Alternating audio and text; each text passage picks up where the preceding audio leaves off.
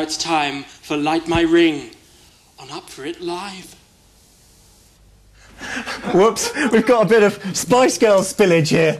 Our Spice Girls, we're all in a bit of a panic. Jim was on the phone, I was trying to find the pins for Light My Ring, and we lost Scary Spice there for a second.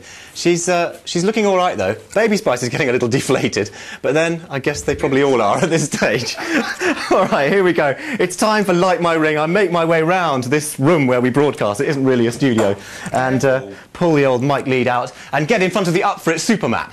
Of course, our aim on Light My Ring, which is kind of your request slot, you have to think of a video that really lights your ring, that pulls your trigger and butters your crumpets. And you put that down on a bit of paper or on an email, and you write in, or you email in, to this address, which Curtis the camera is going to tighten up on right now. Up For It Live, PO Box 1384, London NW1 8UH. Or you can send us an email, of course, upforit@mtvne.com. Cool. Now, you think of that video, and then what we do is we take... Thank you, Curtis.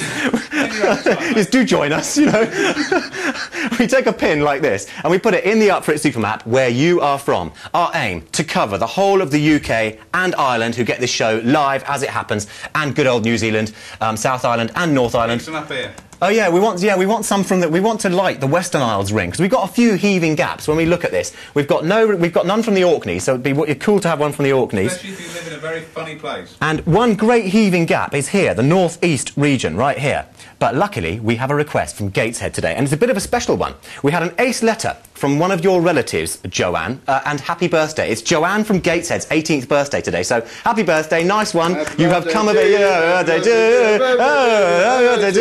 There you go. Beautiful and tuneful with me and Curtis. Now, 18th birthday, as I say. Now, Joanne wants hairy walls, flying shoes, large reptiles, and a bloke called Keith. And you're going to get it because you want Breathe by The Prodigy, which is one of my favourite videos of all time. Here we go. Follow the pin as it goes into the Up For It super map, plugging that great hole that is the northeast area, which we haven't really given due respect to on Light My Ring. So here we go. Gateshead, we're lighting your ring. We're lighting it with The Prodigy and Breathe for Joanne, because it lights your ring. Happy birthday.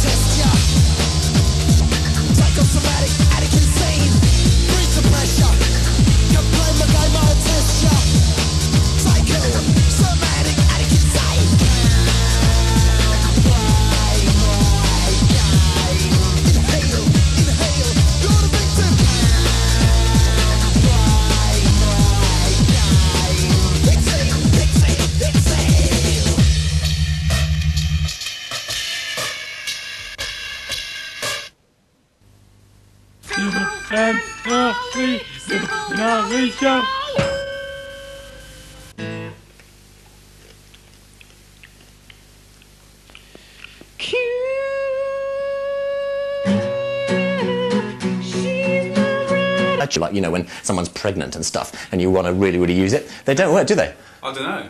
Well, your missus is pregnant, and I bet you... Oh, no, you haven't had a baby yet. I bet you when an emergency happens, I bet you it doesn't work. Okay, so what we've been doing is, what do they use these holsters for, right? They're for looking flashy, but I mean, I reckon they just make you look like a piece if you wear one of these.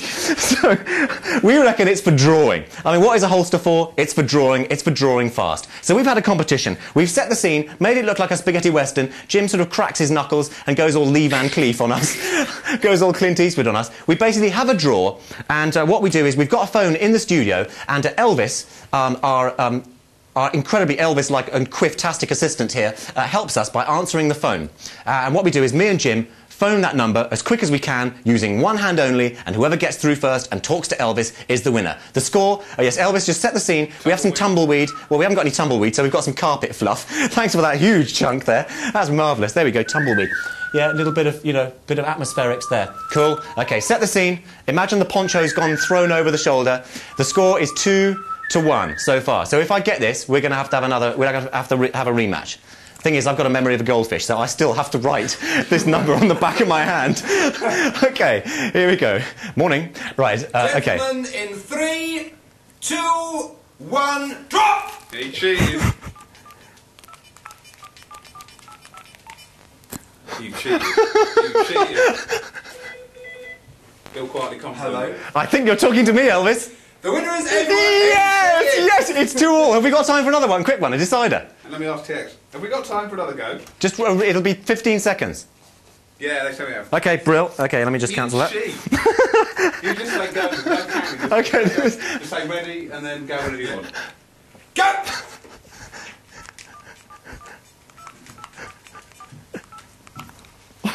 Damn. Hello.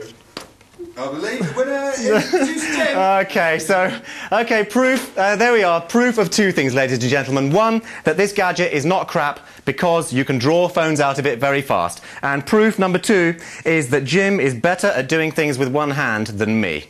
It's now time for There Is No God. You're not getting the roll in. Oh, we're not getting there. Oh, okay. Oh, well, imagine you just... imagine you just saw what we in the biz call a roll-in, which is that fantastic jingle where somebody holds up this card that says, there is no... And now it's time for There Is No God on Up For It Live. What we do is we crown every show on Up For It Live with a record that we reckon should have got to #1 or should have done a damn sight better than it actually did. And today's proof that there is no God is twofold. Firstly, there is no God because Sharon, who works on this show and who is totally ace, is leaving the show today. So, there is no God, because Sharon, you rule. Sharon has got us, like, loads of great gadgets and loads of great... just feel free to trip over my microphone, won't you? Well, yes, your heartfelt sentiments are appreciated. Sharon, bye-bye, we love you, we think you're great, you've got us gadgets, you've got us prizes, and you totally rule, and we don't know what on earth we're going to do without you. And also proof that there is no God comes from Desiree, with the totally charming Desiree. Desiree, what's a couple of syllables between friends? It's You Gotta Be, the utterly... No, I'm sorry, I'm talking absolute bollards, aren't I? Ray. Okay, this is You Gotta Be, which reached #14 in March 1995, at the second or third attempt. It's a total mystery why it didn't do any better. There is no God. This is a beautiful song. She's a beautiful girl, and so is Sharon. And so until... not tomorrow, till Monday, when Up For It Live are back at 3, live across the UK and Ireland, across New Zealand 12 hours later. Whatever you do till then, do it damn hard. You need a weekend, mate.